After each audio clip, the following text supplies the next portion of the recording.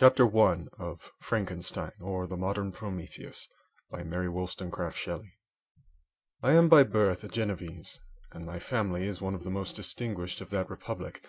My ancestors had been for many years councillors and syndics, and my father had filled several public situations with honour and reputation. He was respected by all who knew him for his integrity and indefatigable attention to public business. He passed his younger days perpetually occupied by the affairs of his country. A variety of circumstances had prevented his marrying early, nor was it until the decline of life that he became a husband and the father of a family. As the circumstances of his marriage illustrate his character, I cannot refrain from relating them. One of his most intimate friends was a merchant who, from a flourishing state, fell through numerous mischances into poverty. This man, whose name was Beaufort, was a proud and unbending disposition, and could not bear to live in poverty and oblivion in the same country where he had formerly been distinguished for his rank and magnificence. Having paid his debts, therefore, in the most honourable manner, he retreated with his daughter to the town of Lucerne, where he lived unknown and in wretchedness. My father loved Beaufort with the truest friendship, and was deeply grieved by his retreat in these unfortunate circumstances. He bitterly deplored the false pride which led his friend to a conduct so little worthy of the affection that united them. He lost no time in endeavouring to seek him out, with the hope of persuading him to begin the world again through his credit and assistance. Beaufort had taken effectual measures to conceal himself, and it was 10 months before my father discovered his abode. Overjoyed at this discovery, he hastened to the house, which was situated in a mean street near the roofs. But when he entered, misery and despair alone welcomed him. Beaufort had saved but a very small sum of money from the wreck of his fortunes, but it was sufficient to provide him with sustenance for some months, and in the meantime he hoped to procure some respectable employment in a merchant's house. The interval was, consequently, spent in inaction.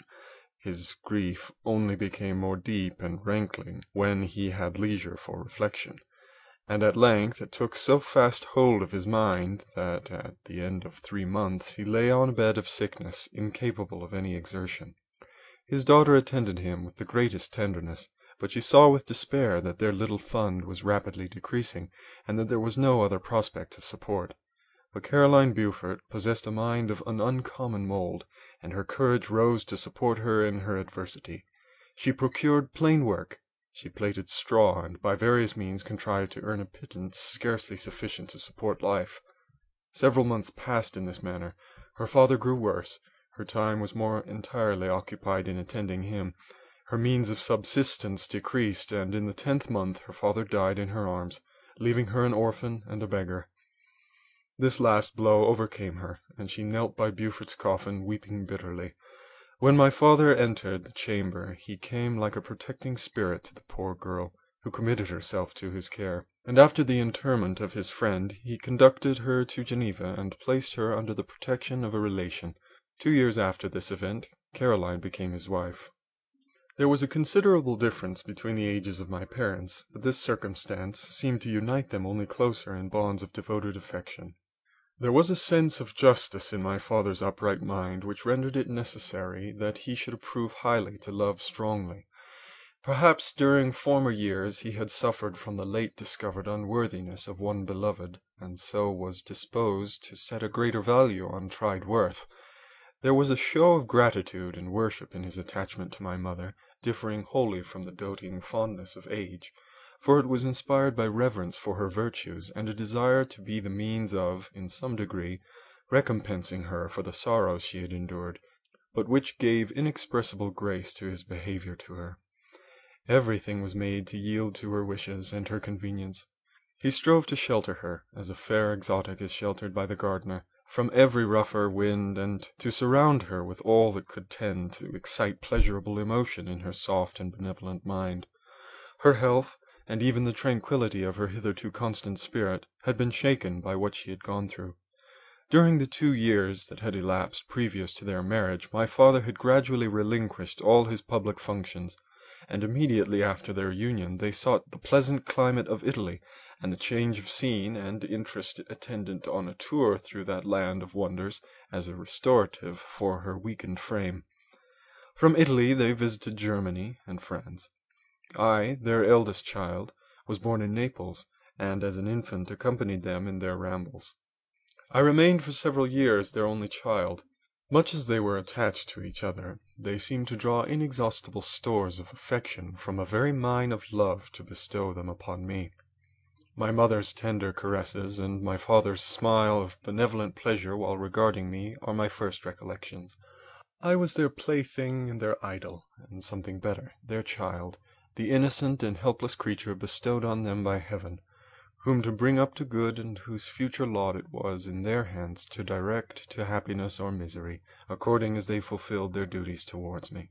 With this deep consciousness of what they owed towards the being to which they had given life, added to the active spirit of tenderness that animated both, it may be imagined that while during every hour of my infant life I received a lesson of patience, of charity, and of self-control, I was so guided by a silken cord that all seemed but one train of enjoyment to me. For a long time I was their only care. My mother had much desired to have a daughter, but I continued their single offspring. When I was about 5 years old, while making an excursion beyond the frontiers of Italy, they passed a week on the shores of the lake of Como. Their benevolent disposition often made them enter the cottages of the poor. This, to my mother, was more than a duty. It was a necessity, a passion, remembering what she had suffered and how she had been relieved, for her to act in turn, the guardian angel to the afflicted. During one of their walks a poor cot in the foldings of a vale attracted their notice as being singularly disconsolate, while the number of half-clothed children gathered about it spoke of penury in its worst shape. One day, when my father had gone by himself to Milan, my mother, accompanied by me, visited this abode. She found a peasant and his wife, hard-working, bent down by care and labor, distributing a scanty meal to 5 hungry babes.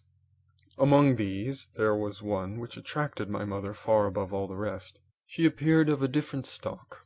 The 4 others were dark-eyed, hardy little vagrants. This child was thin and very fair.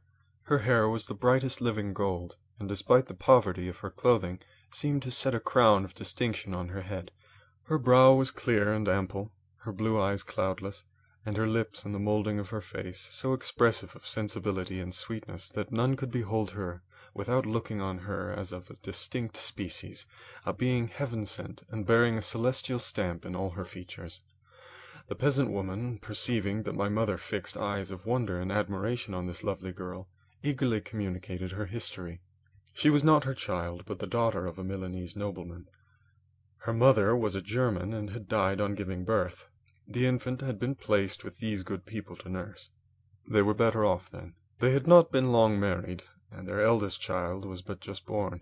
The father of their charge was one of those Italians nursed in the memory of the antique glory of Italy, one among the Schiavi Agnor Frumenti, who exerted himself to obtain the liberty of his country. He became the victim of its weakness. Whether he had died or still lingered in the dungeons of Austria was not known. His property was confiscated. His child became an orphan and a beggar. She continued with her foster parents and bloomed in their rude abode, fairer than a garden rose among dark-leaved brambles.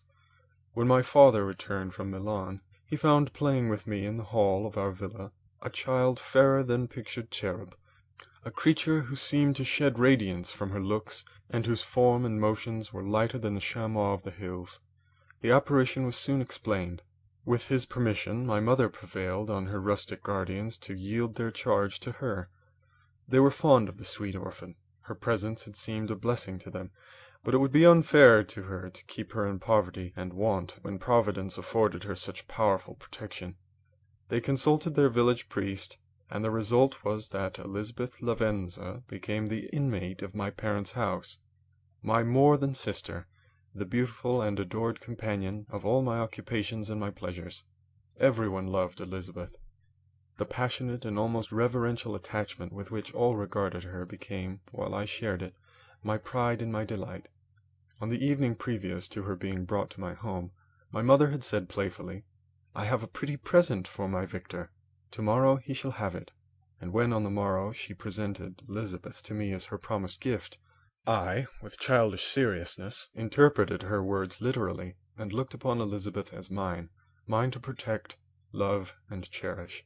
All praises bestowed on her I received as made to a possession of my own. We called each other familiarly by the name of cousin.